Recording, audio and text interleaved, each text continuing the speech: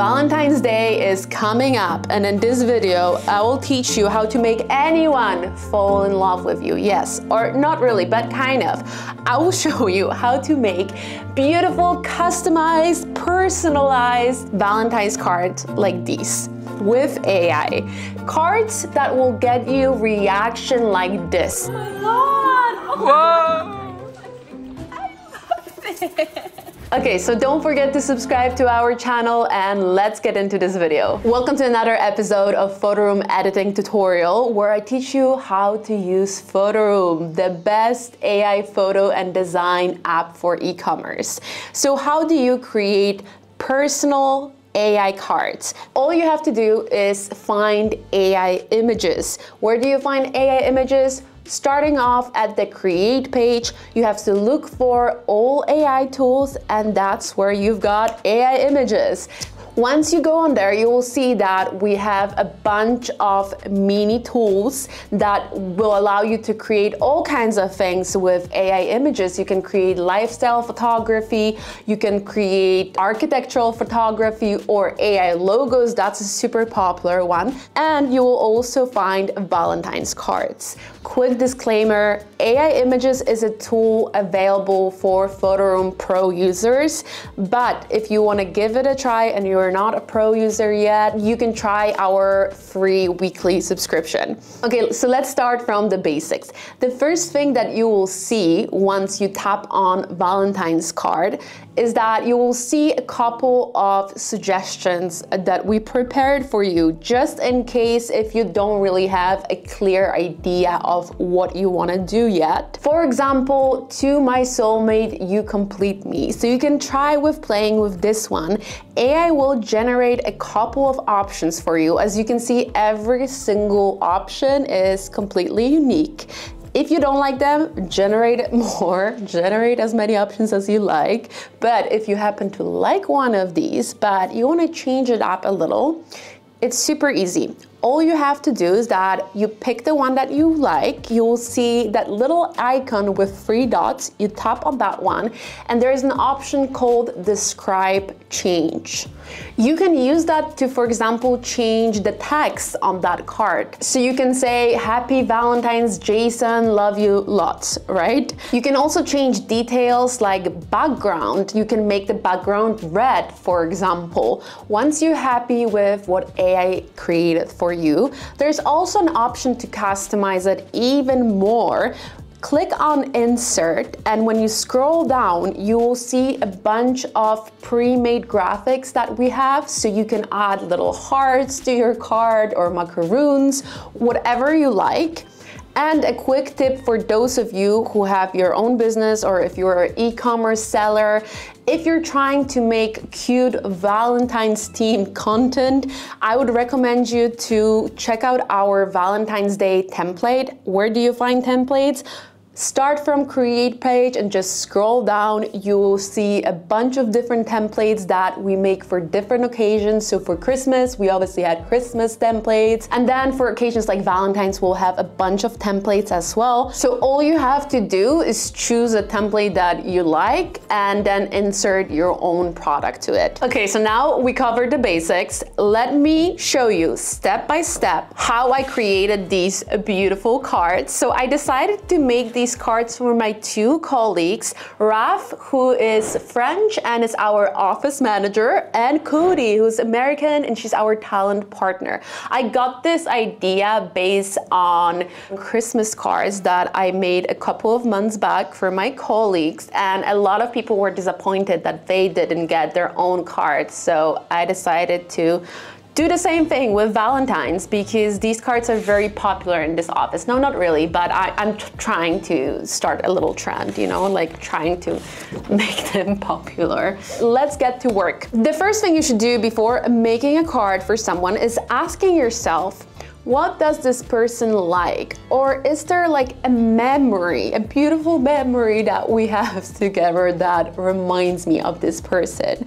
So when I thought of Cody, I thought of Miami, because I know that she likes Miami. That's where she just recently spent her birthday. So I thought to myself, let me make her a Miami themed Valentine's card. But if you need some inspiration, a tip that I could give you is to use ChatGPT. What I did is that I just said, I am making Valentine's Day card for my friend Cody. Can you suggest AI prompts I should use in order to generate this image? And ChatGPT will suggest some prompts that you can use. However, as I said, this is not really a necessary step. You can try that if you want. So I actually liked one of the suggestions that ChatGPT gave me, so I used it, but I made some changes to customize this even more. Okay, so the first thing I did is that I wanted AI to understand that I want Cody to be in that picture. So you can basically describe a person. I said, a playful cartoon of a girl with curly short hair in ponytail. Then, instead of coconut, I decided to add matcha because Cody is a member of our little matcha group in this office. We do like our matcha. So instead of coconut, we've got a cup of matcha.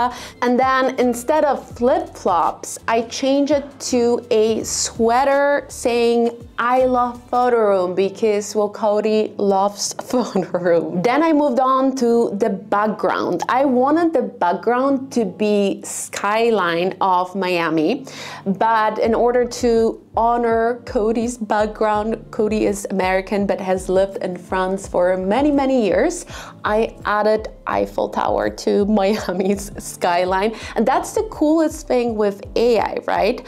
You can basically create whatever you want. Like, you can create a whole new universe. And I think it's funny that some people think that AI is something that will eventually kill our creativity.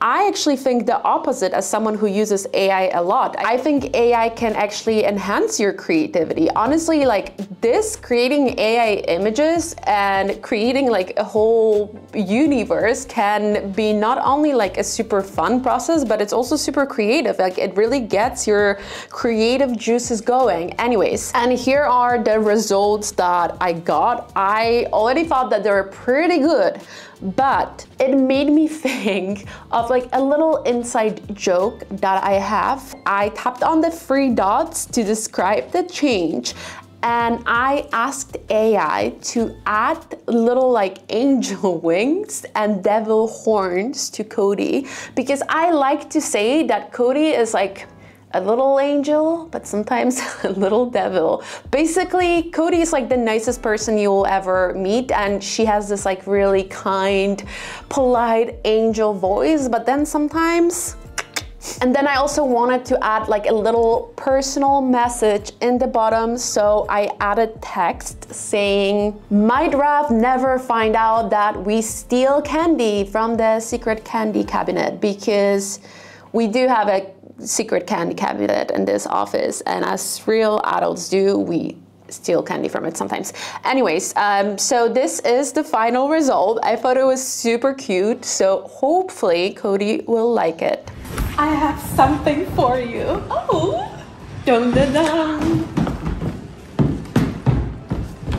I love this.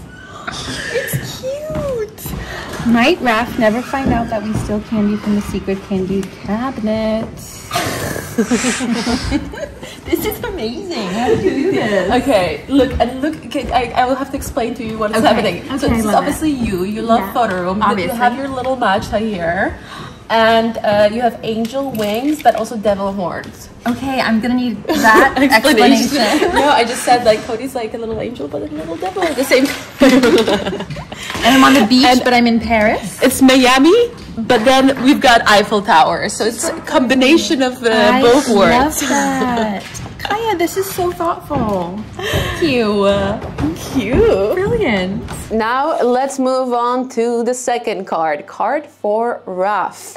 When you start to generate a new AI image, you kind of have to imagine that you're describing a story or like a scene to a person. It kind of is like a visual storytelling, and use as many adjectives, be as descriptive as you want. There's no limit to how much you can prompt. When I started making this card, I really wanted to make make something that reminds me of Raf. The first picture that I see in my head is Raf standing somewhere, preferably somewhere high up on a pedestal so everyone can see her, and she's talking to us. Hello, Photoroomers!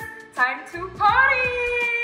That's kind of the scene that I was trying to recreate here. So I started by telling AI to create a fun, playful manga-style cartoon of a tall girl standing on a pedestal confidently. That's a thing. Use as many adjectives as you want to really like describe the scene and give the essence. We actually have this megaphone in our office that Raf often uses. So that's like something that really reminded me of her.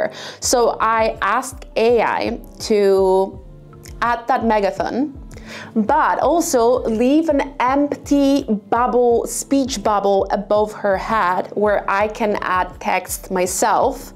Then I went on to describing the way she looks. She's wearing a purple crop top and these like pink military style shoes that Raf often wears. And this is how detailed you can get. You can literally describe what that person is wearing, their facial expression, everything. So these are the options that I got. I found one that I liked, but I wanted to customize it a bit. So these are the options that I got, and I found one that I really liked, but I decided to customize it even more. I wanted her hair to be straight since Raf has straight brown hair. And also I added a little detail, a bag filled out with ginger because Raf loves ginger. And then I went on to customize it even more. I added text to that little empty speech bubble that I created. I said, hello Photoroomers, welcome to Photoroom Berghain Offsite, because well, let me just say that if Raf had her way and she could organize an offsite for us in Berghain, she probably would.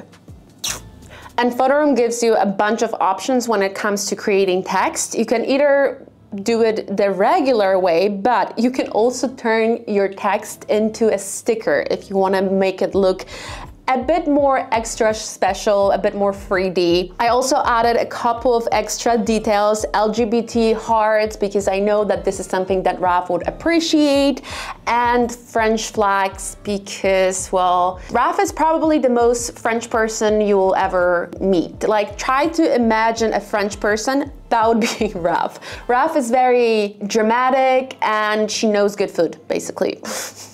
And talking about food, I also wanted to add like a little personal message in the bottoms, and I said, thank you for always ordering Korean food from now on.